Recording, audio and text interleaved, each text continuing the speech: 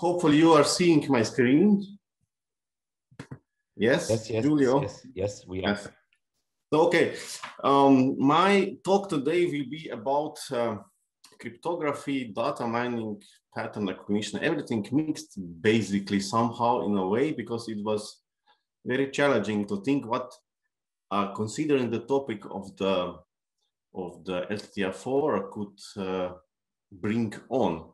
So then I somehow decide that I will try to put perspective from a little cryptographic way, because I think it's very interesting and it's very, very connected to the DNA and to the experiment that we are working here, and is also then connected to the general hackathon thinking and developing different solutions based on that. As my colleague Goraz before was speaking about ethics, so this talk should enlighten a little bit the work of the hackathon in a way of technology, which is amazingly developing in last few years, and this has a big push on all areas, and we will see some recent results here today. But starting at the beginning, so I think this is somehow three part of my presentation, and it's also aimed on targeting a group of people from all these different interdisciplinary area, so that we can set a common ground for maybe discussion on the end, or creative thinking in which way, what is possible, what is good, and so on. And the first part of the presentation is a small talk, short talk about cryptography. Probably you all know a lot about, but still I think this kind of view could be very interesting. And here is one example of statement that nobody understands at this particular moment. But if I explain to you that I only shift the letter in the alphabet for one place, then we can easily decode this message, and we can understand what is written there. So basically this is the key part of how the cryptography is working. So we have a cipher and we have a key. And in this sense, a cipher is defined a set of rules that you are using to encode the information. So in this case, we can say that this set of rules is moving alphabet for the one. And on the other side, the key is how to arrange those rules in some more complex pattern, maybe, because this is a very easy example. And the question that arises, of course, from that naturally is, it is possible to come with the combinations of ciphers and keys that could never be determined. So basically, this is somehow the gold wish of the cryptography to have a system that you cannot break. Now, in any case, it's like that, and also we can see that in nature, that due to enough time and data and the pattern that we are leaving into the encryption process, somehow someone can usually uncover the rules of your encryption, and with that you can encode the message. Now, one of this example of shifting the key for one letter is one of the oldest methods of cryptography, and it was named after Caesar, after Julius Caesar, more than 2000 years old method, basically because it was used for the military purposes in the Roma Imperium, when Caesar was moving messages for 3 letters, basically. And here, for example, I was moving in the first one only for the 1 letter, and then you can see here, you have here different shifts. Basically, you can use all 25 different shifts to move this message around, and it's kind of not so hard to decode the message, because you can just go through all possibilities and try to check. Now the next part, which is a little bit more advanced kind of cryptography, is monoalphabetic cipher. And monoalphabetic cipher is a class of cipher where the code is basically done with letter and with kind of dictionary. So each letter has another letter which is replacing this first letter. And if you're doing this constantly to the whole alphabet, you're getting this mechanism. And in this case, basically, you just scramble the alphabet with other words. And this is the example of such kind of dictionary or scrambling the alphabet. And what is very interesting here is that if you are using a little bit of math and you know that there's 25 words in the alphabet and so on, and if you are making this combinatorial calculation out, you are getting the number of 400 and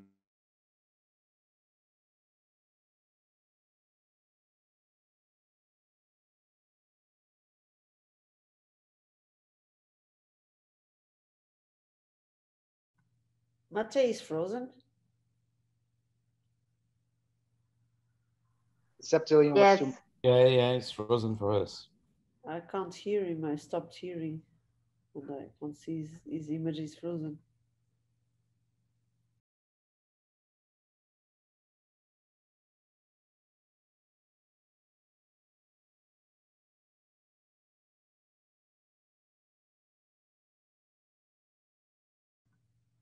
Matej, we lost you. I think you're back now, but we lost you before.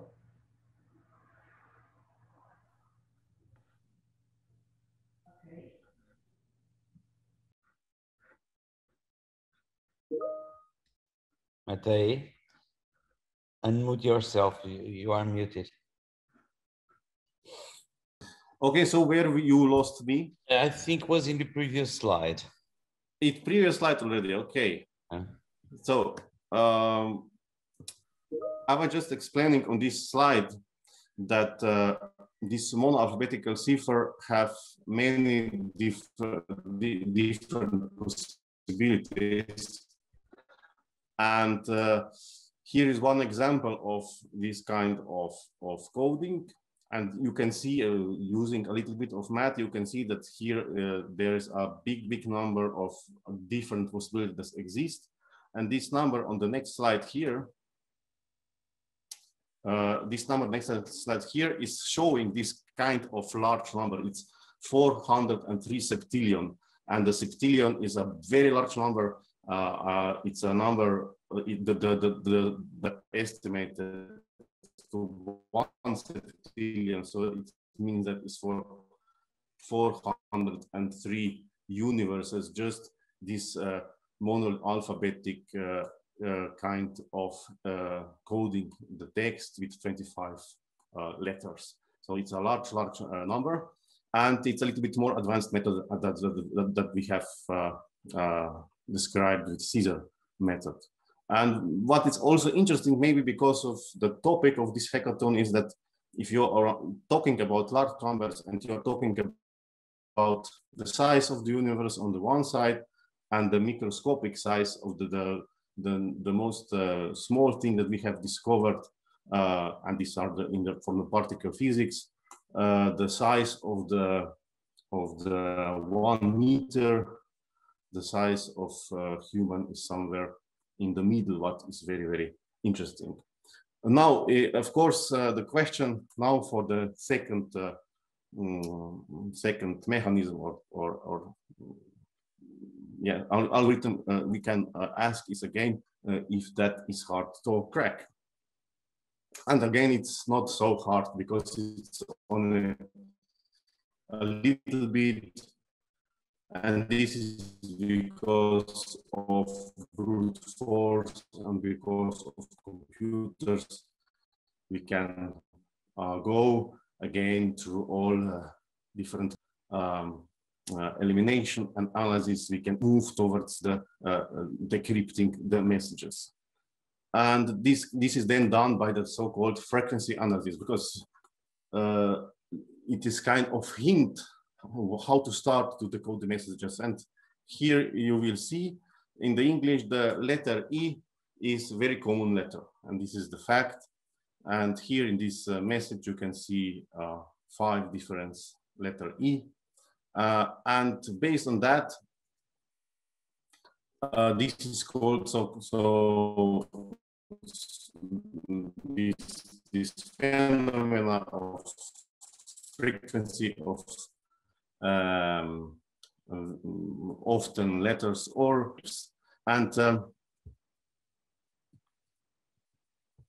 here again you have some encoded message. Now you can just go and make some counting of the letters that are very often, and you can see the letter X here is very often, and then you can assume and say, okay, this is maybe letter E in the English language, and so you can then count another things which are very often, and you see that there is AERX, which could be letter D, because letter D is also very, very often in the English language. And in such a way, when you get E and you get D, you can then encode other letters in the iterations, and you can see what is written, and you are breaking, or with some kind of frequency analysis, you can achieve and decode the message that you have done with monolithic alphabet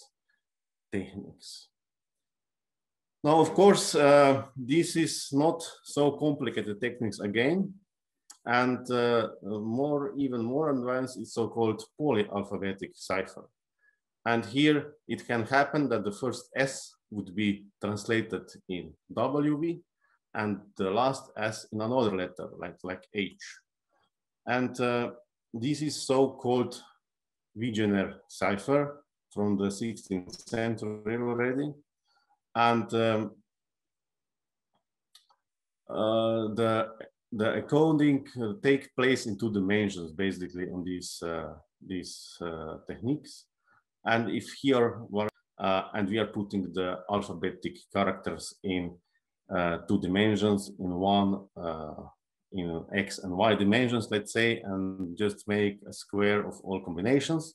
And then we just need to pick a key which we will use to encode the message. And in this case, I can pick the key like Matej. Then how this is working is that I'm going just to the first letter of my message, which is hello from Hybrid Lab again. And you are seeing that this is letter H. And then if I take the key Matej, I'm just putting the key all the time above all letters. So I'm repeating this, how many letters, so much repeating of my key. And then I'm just moving from the H towards my letter in key. And then I'm looking, which is marked in the green arrow, what is the letter in the X-axis above, and I can see that this letter is F. And this is generally the way how the algorithm works. And in this sense, you can see that I can code this hello from Hybrids again in this kind of text. Now, Charles Babbage was the very famous name from the computer science, who basically had a lot to do with this methodology of decoding this system. And because it was very hard now to encode, to decode the system in a way when you have a key, and then you could have different letters for the same letter from the main message. Now, here Charles Babbage was thinking again in the frequency terms, and he counted how many letters separate repeated pattern into the encoded message. So in this, my example, for example, if you could count the some pattern and you're seeing the pattern then, and then you are counting and you see that you have separation 5 spaces between first and second chunk, and then you have 10 and you have 15, then you can somehow say that the key is probably 5 letters long, and with that you're again coming to the frequency analysis, and based on the frequency analysis you then further can decode the message. Now the question that I posed on the beginning, and now this was the third let's say famous algorithm in cryptography, was if we can encode the message so that you cannot break it. Now the answer is clear. As you use key in this method that I present, you also create some kind of pattern in the encryption set. And if you are creating the pattern can be discovered. However, we have a special kind of these techniques from 16th century, when we are saying that the key, in my case, this key was my name, but we are saying that the key has the same length as the message itself. It means if I have 1,000 characters in the message, my key will be 1,000 characters long. So in this sense, the key will not repeat.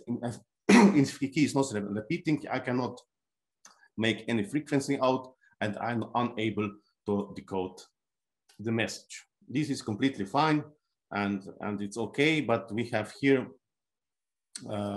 and the method that can work then is I'm using one key for one message, and then when I'm decoding, I'm changing this key and I'm using a second key for the second message, and so on. And this is completely fine. But here we came to the so-called the key distribution problem, because I need to transfer also this my key to the my communicator on the other side. And this is not simple, basically, especially not, it was not simple in those days. So you can always use one-time path encryption. However, we have here the key distribution problem. So based on that, then further with the development of technology and communication flows, telegrams and Morse code appeared, and the mentioned one-time path cryptography that we said that has this, the length of the key the same as the message, somehow was transformed into the machine that you all very good know from the history, and this machine is the Enigma machine. And in this sense, what is the differences of the sheet of long key is just that here the key is somehow settled into the machine itself, and you are parameterizing the key. So you don't need to send the whole key, but you just need to know what are the parameters of the key, and you have this kind of machine. And this Enigma was, of course, very, very important in the Second World War, when the code from Germany was cracked. And what was interesting is that we mentioned before Charles Babbage, and here it was Alan Turing, who was the second very important person in computer science. That's one of the most important, if somebody claims, who construct basically the machine who could crack the Enigma code. And for that purpose, he only needs, based on all this frequency analysis and thinking, he only needs 20 characters that were repeating into the encrypted message. And this was not so hard because the Adolf Hitler was many times mentioned in a very good way between the Germans, and that means that he started to search the patterns which could somehow see the way to this kind of message about him. Now we are coming after this history to modern digital computing, which basically today based on the same approaches that we have present. And it's much more practical, of course, because we are now having computers which make billion operations per second, and brute force is more practical, and so on. And we are using the same principles that we have used on Winger and Turing basically today in digitalized universe, when we are paying bills or when our emails is protected by intruders. And if I'm now approaching to somehow the basics of cryptography system, here you can see the setup of such system. So basically you have two people who want to communicate, Alice and Bob, and Alice would like to pass a message through the Bob through some public forum. In this case, this public forum is internet, but of course Alice don't want that her message is public, so she wants to send a private message. And here you have enemy Eve, which is a very smart person and which could jeopardize this transmission of the message. And we are talking about so-called cryptonium pi, which needs to be implemented in case that when we want to pass the message untouched from one side to another.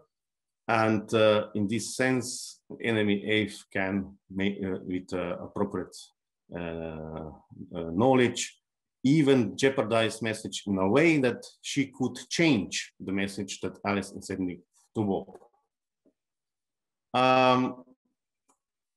However, the crypto system is based on mathematics principles, and in this sense we can detect if somebody really wanted to change or had changed the message that was encrypted by person A who was sending the message to the person B. In this sense, you can see on this picture that we have plain text, we have the encryption key, we have the decryption key, we have ciphertext, and we have two things. One is encryption program and one is decryption program. Now, the encryption program and the decryption program, this is public available and it's completely open. So the key point in today digital cryptography is to hide and to protect the encryption and decryption keys. And for example, if somebody tried to interrupt the message and changed something in the message that Alice is passing to Bob, then when there will be calculations for the error on the end, and if their error appears in this kind of calculation, mathematical calculation between the encryption key and decryption key, we know that something's happened and the message is not authentic. I said the encryption program and decryption programs today are public, and encryption key and decryption key are those things that we are hiding. And based on that, if the encryption key, for example, is the same as the decryption key, we are talking about symmetric encryption, which is also logical, and about private messaging, which is also logical because both keys are the same. However, in 1974, three authors have invented an asymmetric encryption. And asymmetric encryption means that encryption key and the decryption key are not identical. However, they can be calculated from each other.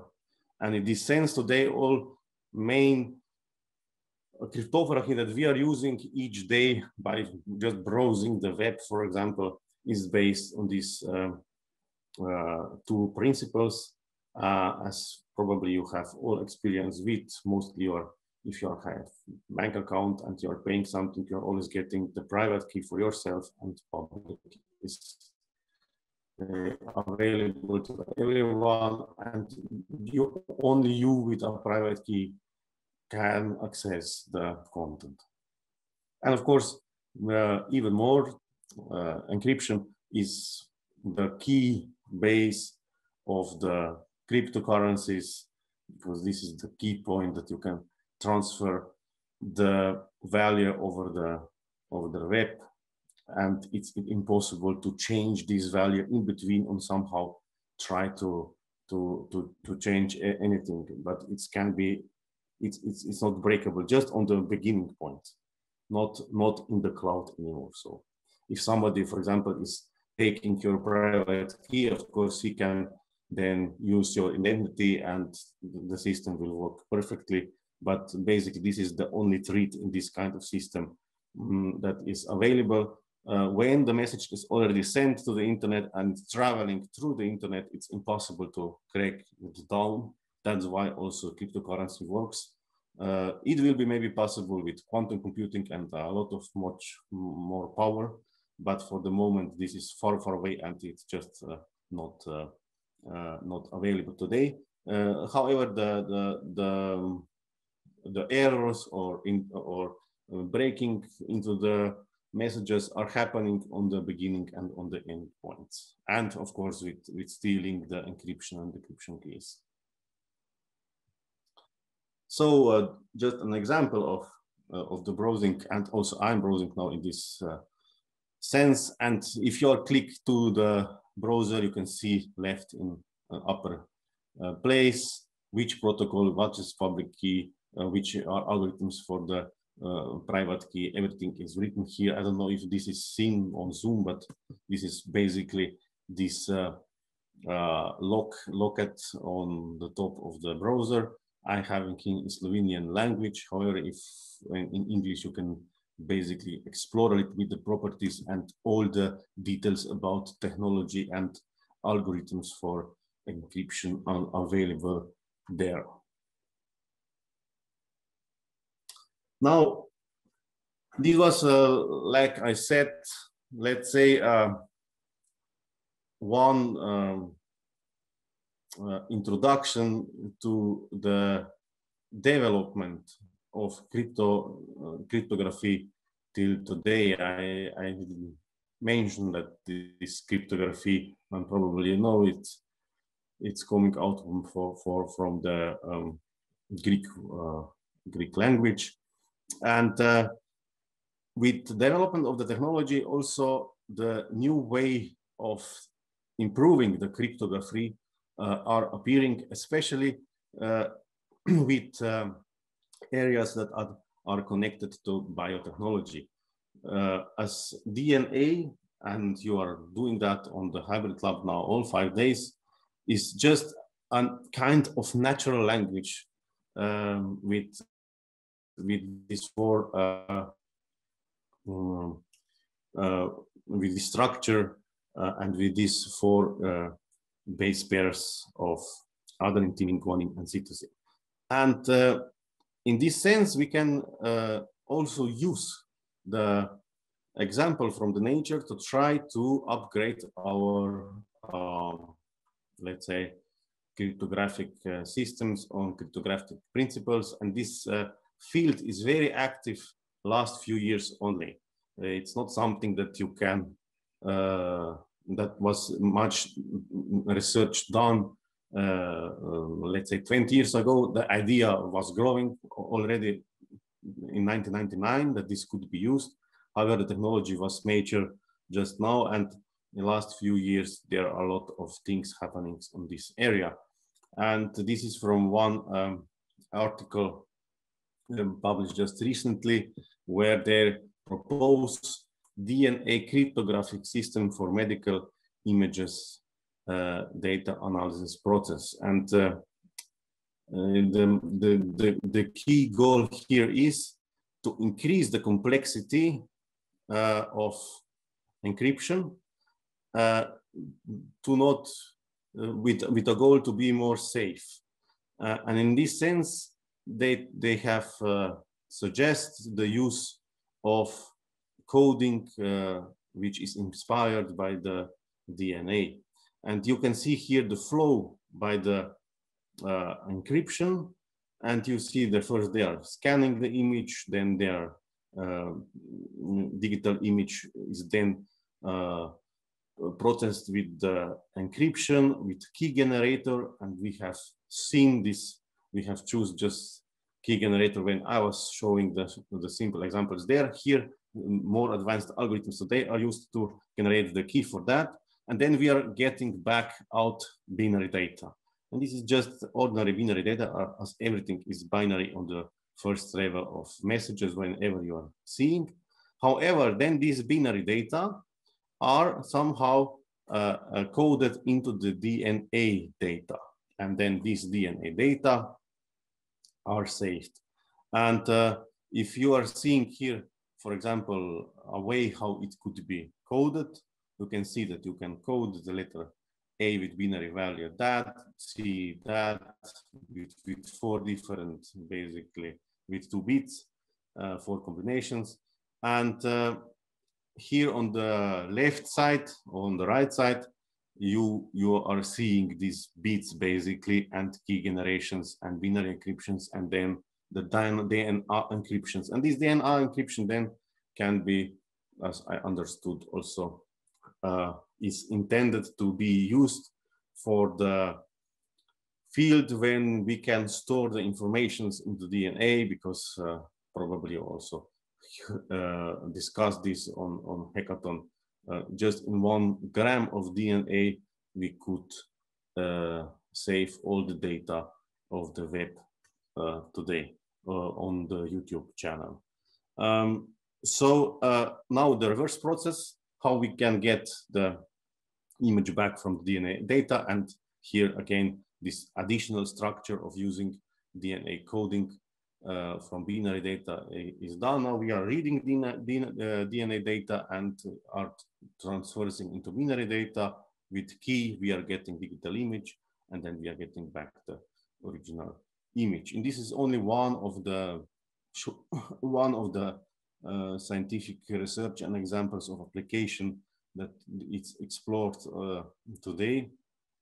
There are many different applications here, and even of course there are also a lot of challenges, especially on this last phase, if they want to go from to silico to DNA level of saving the data.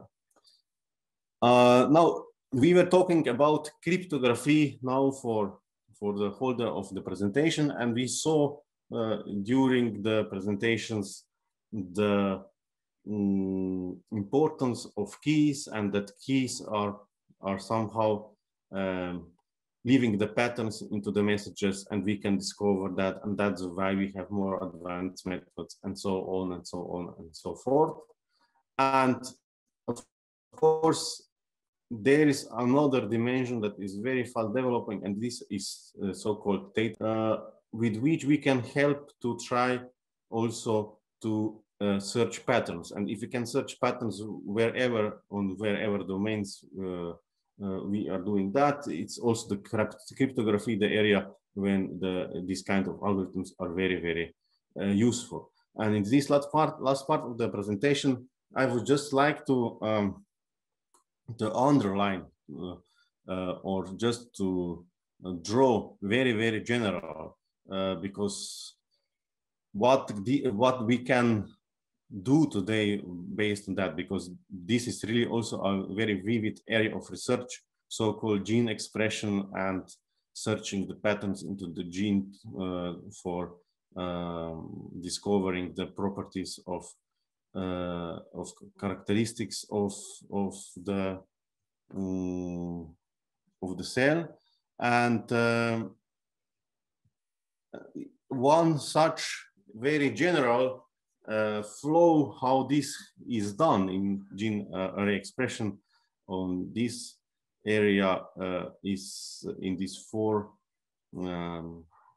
phase circle, let's say. And we have here experiments or all experiments that also hybrid lab is working. And then we have external data sets which are, and this is the data part of the life cycle. And then we have integration of these 2 parts into quality control to associate these with biological objects and to use, if necessary, data transformation to see the things from another angles. And these 2, let's say, phases are very, very important, because it's always like that. If we do not have the data that are quality, that are well done and are verified and quality done, any other steps into the cycle are not benefiting us with useful results. So it's really important that this first phase is correct. And use of the internet and collaboration science and all these databases also in gene expressions that we are knowing today is just an excellent example that the data are many times verified and that the things are easier to compare, to clean, to save, and so on and so forth.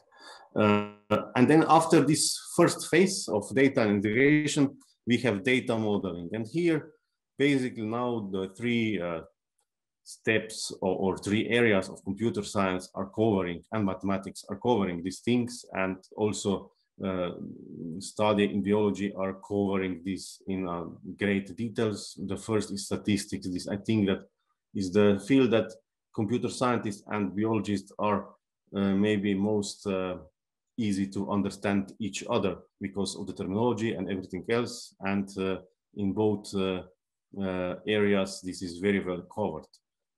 However, then we have one special research area which is called machine learning, and today this machine learning is connected with artificial intelligence.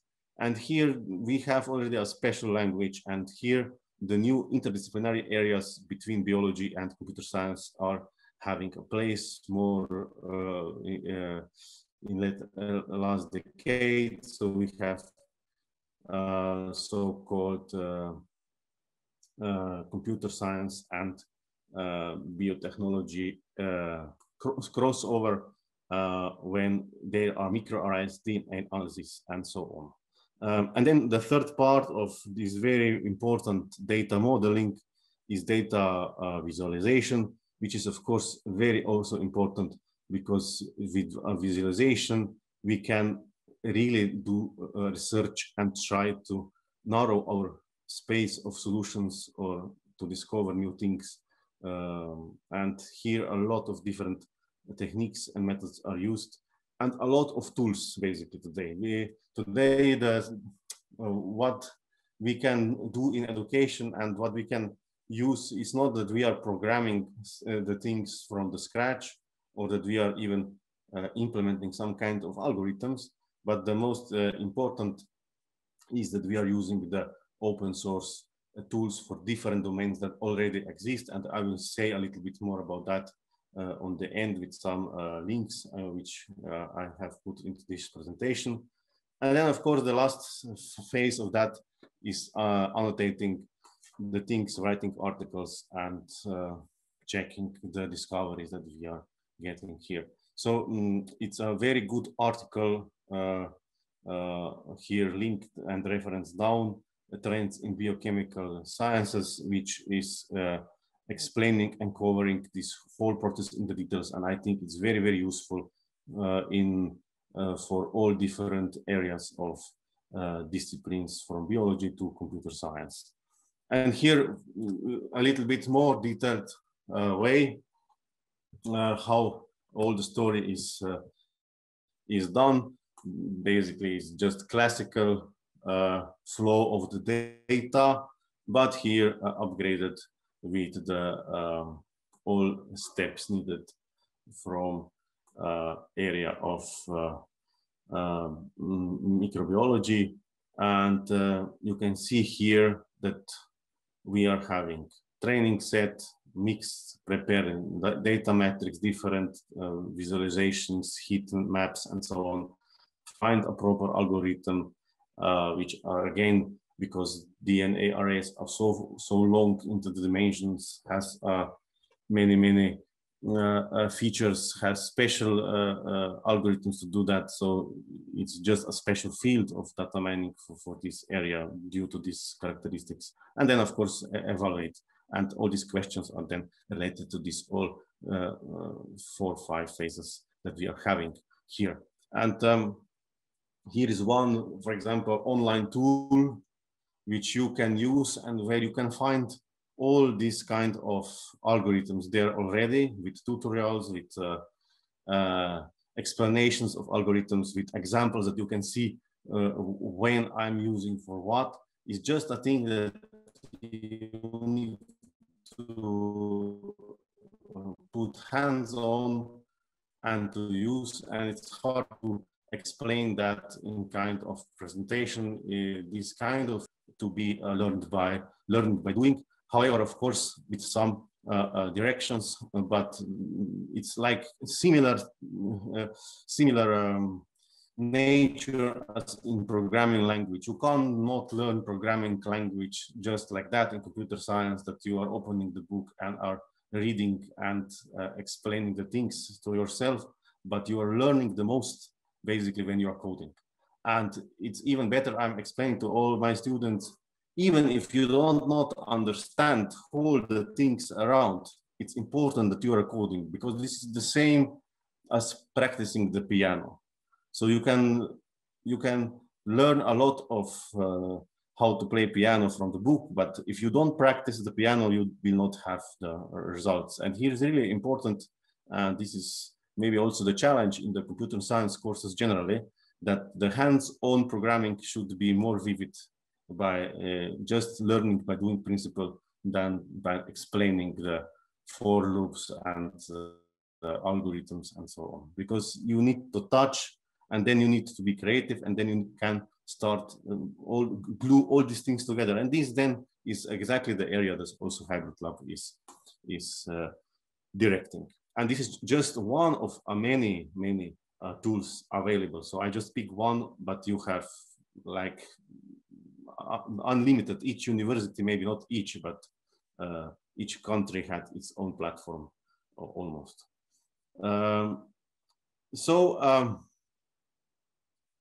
Here I'm moving to the Hybrid Lab and to your work on the end of the talk, just to underline something that you probably already have discovered during your work. So you are reading the in silico data from the data sets. The key format is FASTA format, which is stake-based format, representing the name of the nucleotide sequence, and then you have single letter codes back then. And here you were doing the laboratory work with genes from these two naming conventions from 5075 to 5092, which are responsible for blue pigment there. And if you are going to the web page, you can read that kind of sequence just by searching this part, and then just putting selected region into the region shown, and then you can get the whole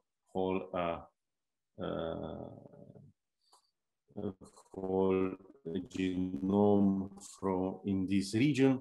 And you can import that, of course, in programming language is these tools, and then you can start to make different analysis coding. But of course, before you are doing that, it's good to go and make some Hello World class tutorials, which are all also in all different courses or open sources or knowledge hubs available. So this maybe for the start in this sense. So for example, if you then never have programmed, no worries about that. You can go to basic DNA sequence analysis with Python, and you can do 2-3 tutorials, and then you can start to see how the things are working in this specific area. And then you get the knowledge how to create your own proposals for your own exploration tasks. Now, another thing is, if you then ever coded in Python, then I prefer that you are going to some tutorial in getting Python in 4 hours, for example, or in 1 week, and you are using like 12 hours course for doing the Python, and you will be able in 12 hours, because it's really easy language, understand Python to this extent that you will have all necessary things that you will be able to play with the DNA sequences inside these characters. And then, of course, you can have another different resources, especially maybe some general articles which are describing the areas that you can enlarge the view where you are working. So I didn't touch the art on the end too much, so photography, and you can you have many artworks based on that, and even more with DNA sequences. So probably here could be a whole discussion, but as I'm not from this field entirely, I'm believing that I should listen to your results and to your outputs for Humanities Lab, and I will then see also from this perspective the things. And with this, I'm concluding my talk, hopefully not having to be too long. Thank you very much.